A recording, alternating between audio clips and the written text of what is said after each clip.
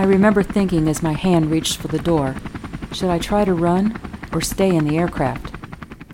It was a typical night, busy, but not overly so. Another call, ICU to ICU, fairly routine. At the receiving hospital, we accidentally left the radio in the helicopter. That's okay. We'll get it if we need it. Link of complacency. After a long walk to ICU, we gave report, charted, and assisted with care while socializing. In the distance, an overhead page for a trauma alert. Is that trauma coming by air or ground? Should we call to see if we need to move off the pad? No, Medcom will notify us. But we don't have our radio. That's okay. They'll use our pagers to get hold of us. Link of assumption. What we didn't know was that because we had been in ICU for a while and Medcom was busy with multiple other transports, our presence on the helipad was forgotten. Link of absent-mindedness. Our walk-arounds completed and nearly secured in our seats, we heard the sound of a helicopter on final behind us. My partner, staring at a landing light, said, "Hey, do they see us?"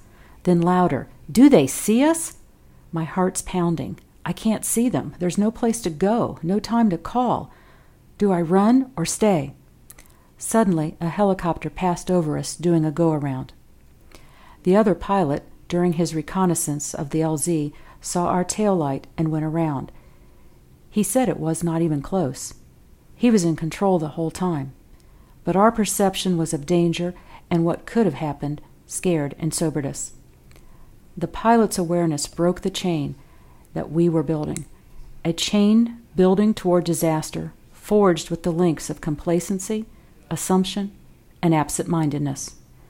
A chain I don't ever want to forge again.